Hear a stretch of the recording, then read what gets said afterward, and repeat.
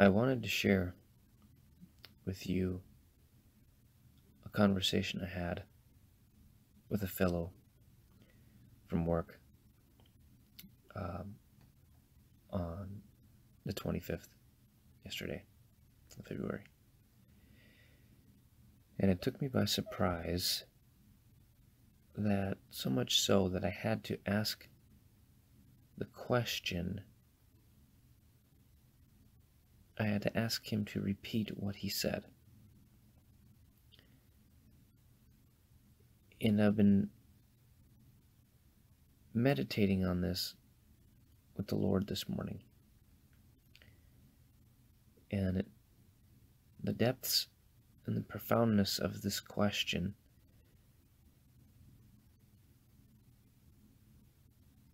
I have not come to yet.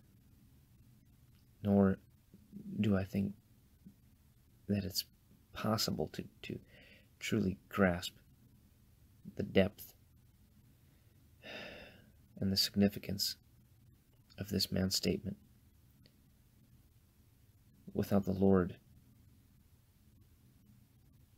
doing a great work of revealing in our hearts. In other words,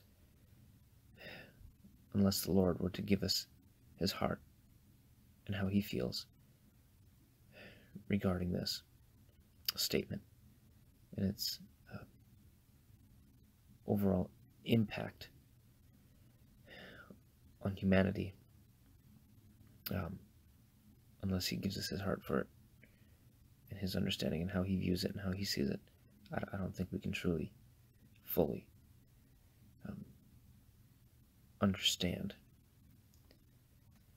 just how pervasive this sentiment and how deep it runs in man today and throughout really the ages. But it seems to me that in this day and age, especially here in America, that this seems to be more prevalent. And the question, or the statement rather, was this: this gentleman at work walked by me and says, after I ask him how it's going, he says,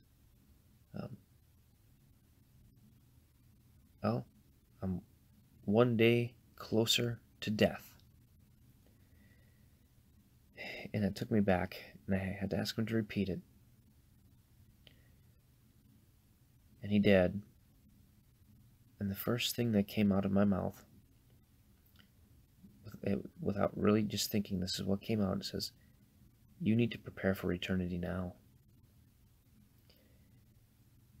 And he didn't say anything. Didn't even look at me. Just kept walking. And this is such a picture, I think, of many people where the Lord is crying out to them. He's calling out to them. It's telling us, you need to prepare for eternity now. And so many people, they don't even look back. They don't even acknowledge. No, I don't know what the effect of my words will be to him. I know I've been praying. I've been praying for him.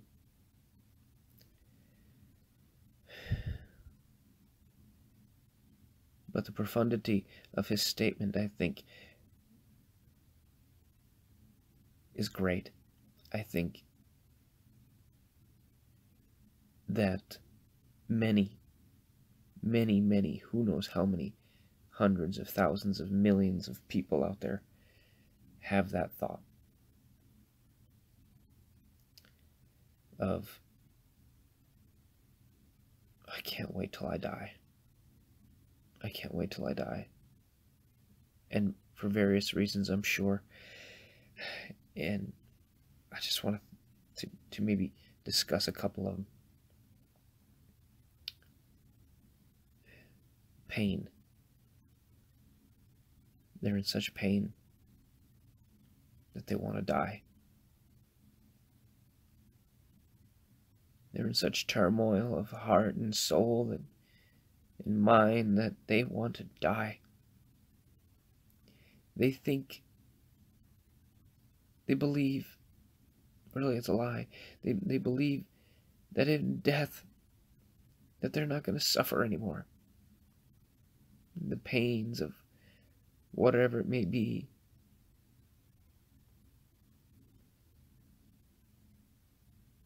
Rejection. Self-loathing. The pain from being molested, sexually abused, or raped. So many pains. So many people are carrying around so much pain, so much hurt. And they're swimming in hopelessness and despair. I should say, rather, drowning in despair and hopelessness. If they could but swim, they would have hope, but they don't.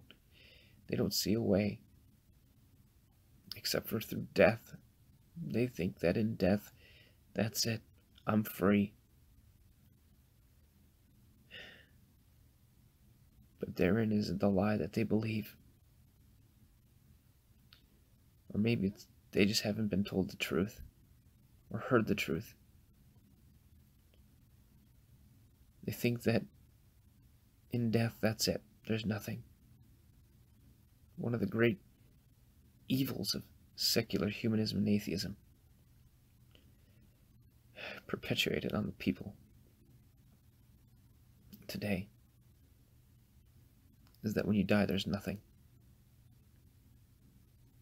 But it's only the beginning. I've heard this once and it has stuck with me. And that is this. For those who are not in Jesus Christ, those in whom Jesus Christ is not Lord or Savior,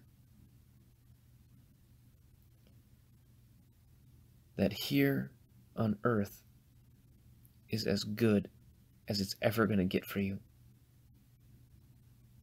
It's as good as it's ever going to get, because once you die, it's only going to get much worse.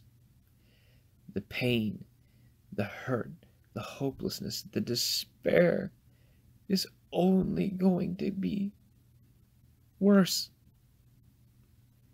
So bad. So indescribable that a word would be fitting for it is excruciating.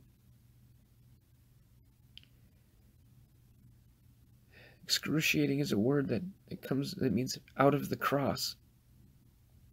It was a word that they attributed to the death of Jesus on the cross. It was so painful.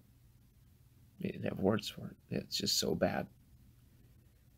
In hell, it is so bad it's beyond words. So bad beyond words. Jesus, he tries to articulate this very truth to us, and he says that it is a place where there is weeping and gnashing with teeth, a perpetual burning, a place where your worm will not die.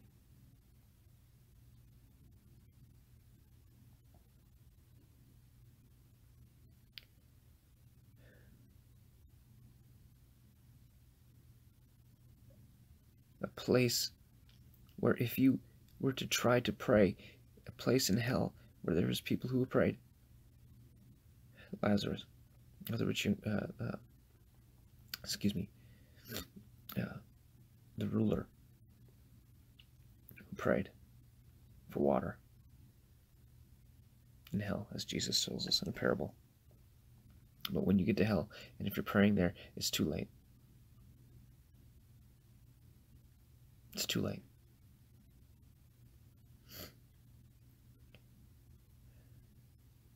Hell is a real place.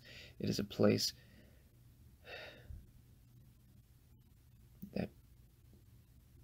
we were not meant to go to. It was not meant for us. It's not meant for us. It's meant for the devil, Satan, and his demons.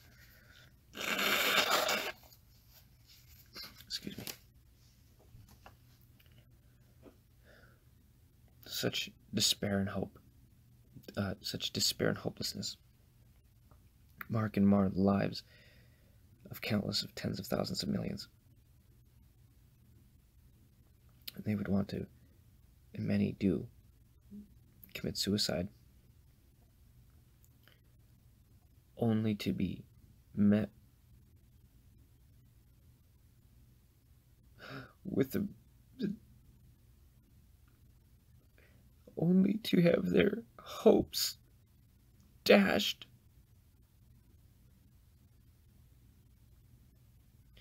And the reality is that there will be a perpetual pain and suffering in hell. Oh. But there is glorious news. Because as the saying continues, that's the bad news. The good news is that those who are in Christ, that those who have made Jesus Lord and Savior, who have made Yeshua Lord and Savior, that here on earth, this is as worse as it gets. This is as worse as it gets here. Because after, when we die, we go to a place for all eternity where our tears are wiped away. There is no more weeping. There is no more mourning. There is no more fear. There is no hopelessness. There is no rejection.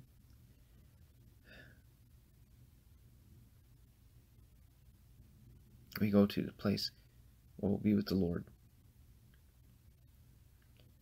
the God of all creation, in whose light will shine in us continually, perpetually.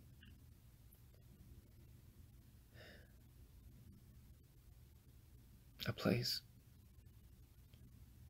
where every tear is wiped away.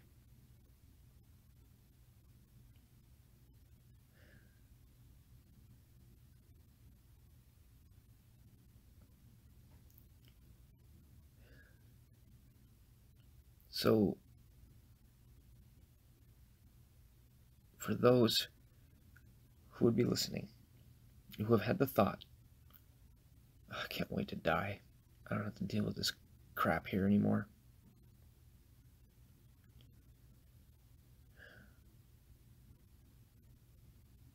Do you have Jesus? Is Jesus Lord and Savior? Do you despair? Do you feel like you're in a place of hopelessness right now? Is the pain too much for you to bear? And you just want it to stop? Are there voices that are in your head that are telling you to just end it? If you've said yes to any of those, or if there's anything that I haven't mentioned that you can say yes to, that's a torment to you here and now, I want to tell you of the one, Yeshua HaMashiach, Jesus Christ.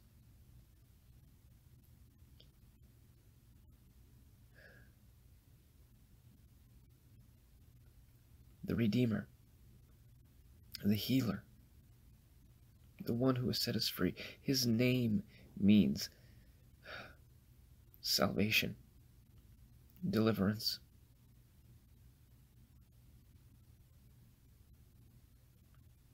If you are so overwhelmed by your sin and overwhelmed with hopelessness and despair, hope has a name. His name is Jesus.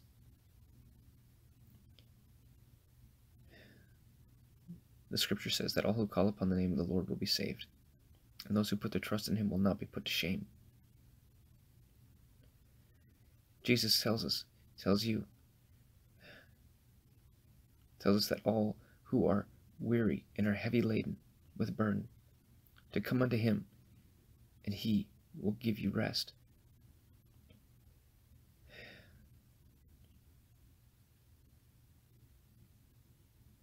He says, lay it all down, give it to me.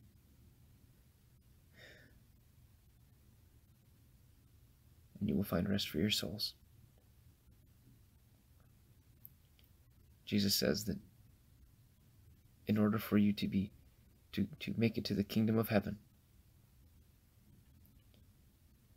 that you have to be born again.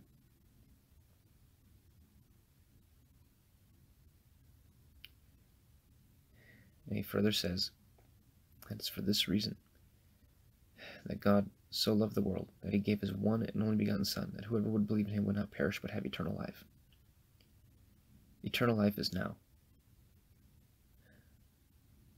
When you repent, confess your sin, and trust in Jesus with all of your heart, cry out to him,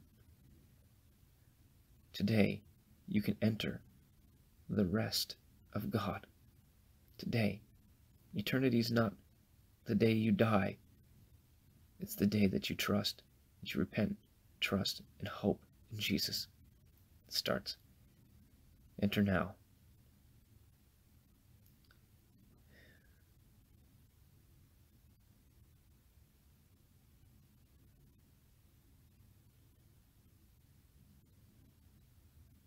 Thank you, Lord Jesus, that you love us with an everlasting love. Thank you, Lord, that you have been tempted and tried in all ways, and you have been found sinless. Thank you that you are able to sympathize with our weaknesses, with our failings, but yet have overcome. Thank you, Lord, that the punishment for our peace was laid upon you, that you were bruised for our iniquities.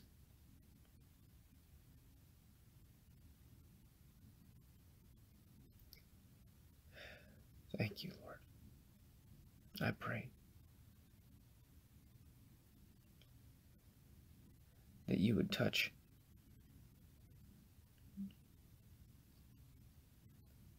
Lord, those who are listening with your love right now, with your peace, Lord, that they would come, that those who are hurting, those who are hopeless, oh God, that they would come and that they would lay it all down before you.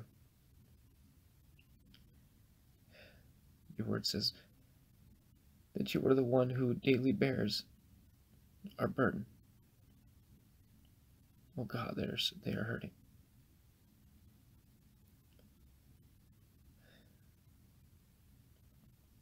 Stretch out your hand to heal.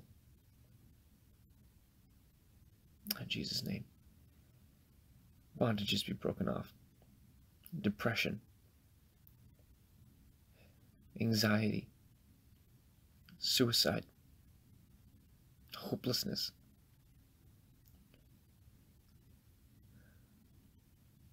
For freedom, Lord, you have set them free. For those who the Son has set free is free indeed, are free indeed.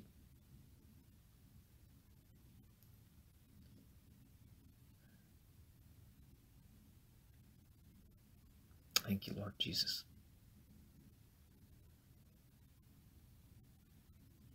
You are worthy of all praise, honor, and glory. In Jesus' name, amen.